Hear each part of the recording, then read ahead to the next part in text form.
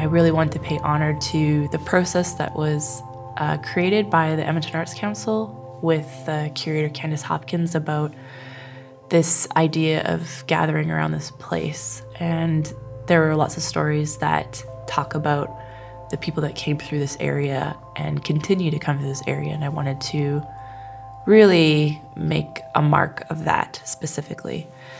And so what I've done is I've created amphitheater-style seating, 4 steps, and then it is connected to a sacred circle at the base. And so for me, it's really about Métis culture coming together with the European seating and the sacred circle stemming from Indigenous people.